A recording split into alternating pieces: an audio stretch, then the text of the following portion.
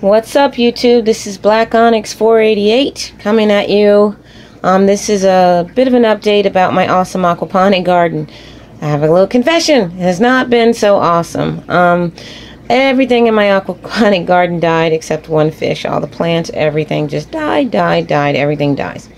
So, and it's been months since I've been able to even address the issue. However, I found a hydroponic store that's near me, and I went down and talked to the guy, and he said, of course, that I have to get my pH levels. Now, I know that from watching a lot of YouTube videos, but I didn't quite understand how you get them down if you have high pH levels.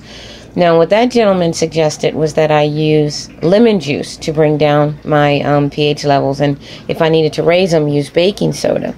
But he said to really try not to do that. And so I did a little test where I didn't put lemon juice in my water, but I just used some simply I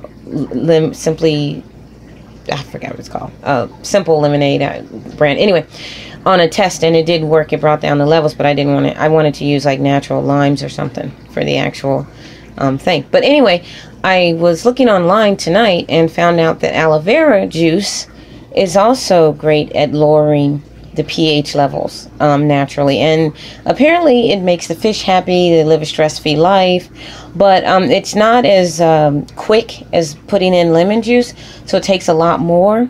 However, this right here is a gallon of aloe vera juice that I get from Trader Joe's. I always pull the label off, but anyway, I promise this is aloe vera juice. I get it from Trader Joe's for about $7 for the gallon. Okay, that's almost cheaper than gas. Alrighty, so here we go. This is the high range test solution, and you see it says to add 5 drops. This is my tap water. Okay, so we're going in 1, 2, 3, 4, 5.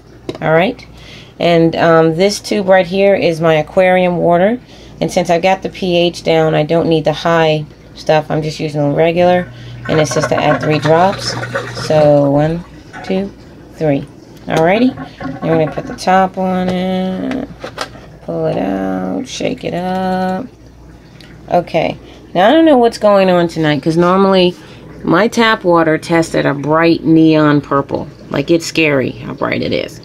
So right now it's testing, I would say, at about 7, 8. Actually, it's looking at like 7.4. I don't know what's going on tonight, because any other day of the week I test this. Trust me, it's ridiculous how bright the purple is. Alrighty, so now this is my fish tank.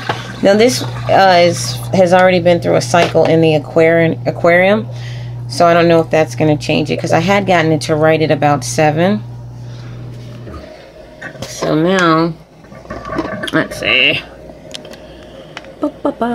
it's at 7.6. That kind of sucks. So I'm gonna I don't know if that change happened because it went through a water cycle or what, because I've just been working on this all evening and I'm really tired now. But I'm gonna add 1 more cup of aloe vera juice and see if that changes it one last time.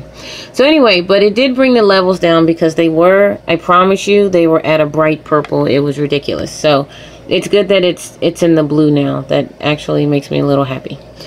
Alrighty, talk to you later. Bye.